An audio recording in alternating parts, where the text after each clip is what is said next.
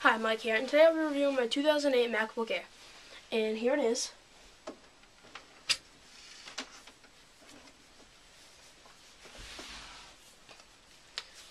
.3-inch display, 1.6 gigahertz Intel Core 2 Duo processor, 2 gigs of RAM, and an 80 gigabyte hard drive. And yes, this machine is very thin. It's the world's thinnest notebook. See? It really is.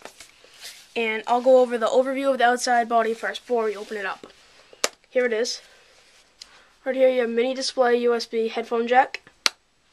I believe that's mini display. MagSafe power adapter, 45 watt. Set it back up.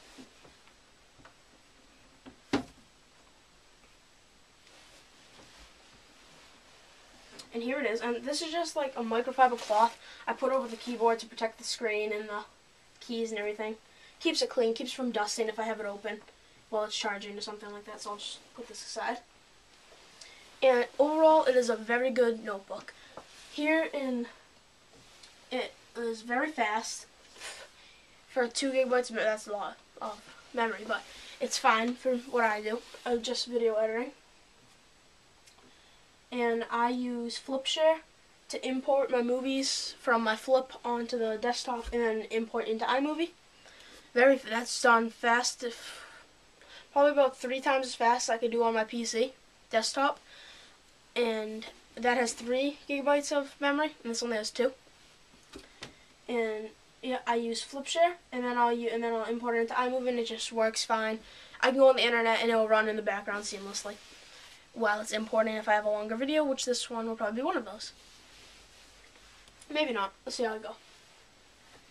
And yep, it is just a very nice notebook. It's got the built-in iSight at the top. The camera, it's okay. It's good for Skyping, any type of video chatting you need to do. It's not the best. It's not greatest. It's definitely not HD quality, awesome final camera. It's cool for taking pictures if you're messing around with your friends. If you want to use Photo Booth, which is a very cool application. I don't know what I just opened. But anyway, yeah, Photo Booth is very nice just for playing around with friends. You can use effects on it and stuff like that. And yes, overall it's very nice. So, and yeah, it's got built-in iChat, which I haven't used yet, but I heard it's pretty good. And here is something else I want to show that Apple has very innovated with your computer. If all the newer Macs ship with this, I'm almost positive on. And Apple TV, if you have that, you probably got this, or the old white one. And I think the white one still ships with the white MacBook. It might not. I'm not quite sure on that. But this is to take you in the front row. And front row is a place where you can, if you just like, I don't know, you got your friends here chilling out, you trying to listen to music, you'll hit Menu. And it will go into front row. It's infrared. There's the infrared sensor, and there's the infrared sensor right there on the MacBook. Oh, I just blocked it. That's why I didn't go through. Come on. It takes a second, but it will go in. Hold on. There it goes. And front row is just a place where you can either go into. What you have is I'll start from the top. You have movies.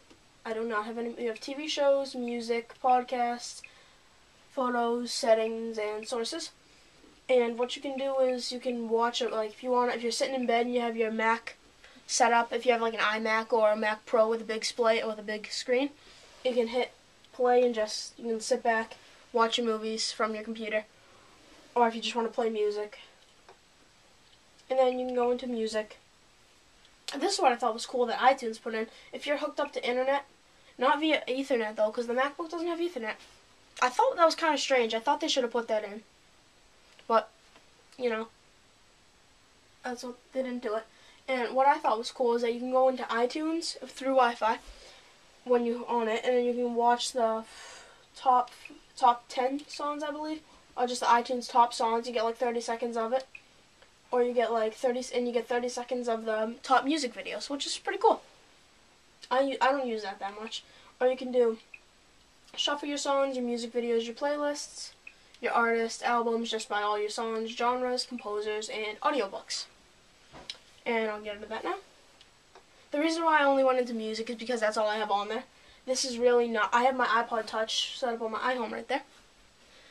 If you for my music and everything, and my music is on my other desktop, my PC.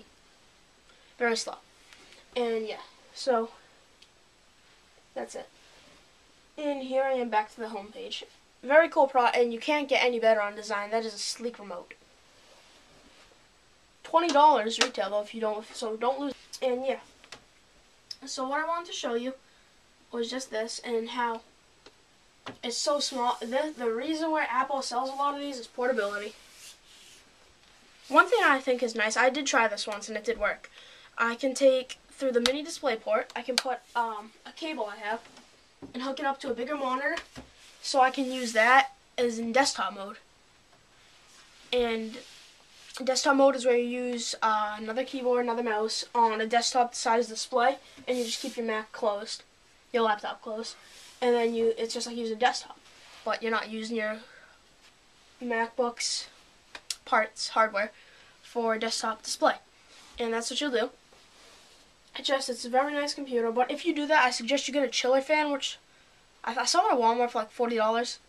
It's really not that bad, and that'll just sit under and your Mac will be elevated, and it will blow cold air up into your Mac through the vents that are in the back right there to keep it cool, because it will get very hot with that display. And yes, one thing that's a big complaint from Apple, and it was for me when I first got it, was no DVD drive. Nope, there is not a DVD drive. Very careful with this.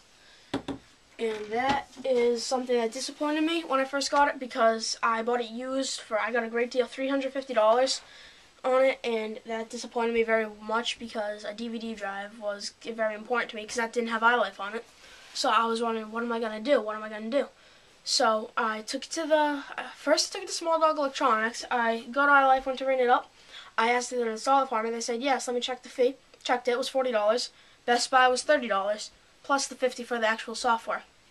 That's crazy. That's almost twice the amount for just the software. It's ridiculous.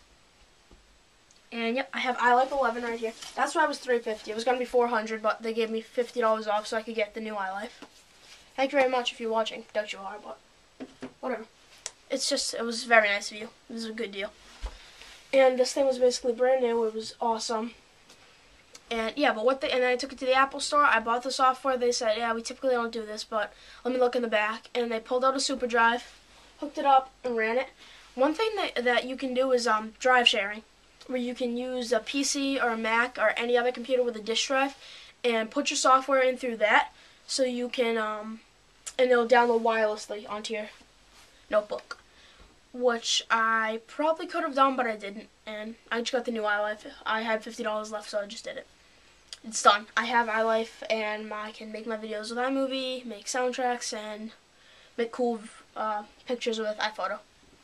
So yeah, it's a very nice laptop overall. I think that anyone who wants to be portable should get one. Any student, I think this would be great for, because you're on campus, say you're walking around, taking the bus or anything, and it's just so light. I want to be very careful with it.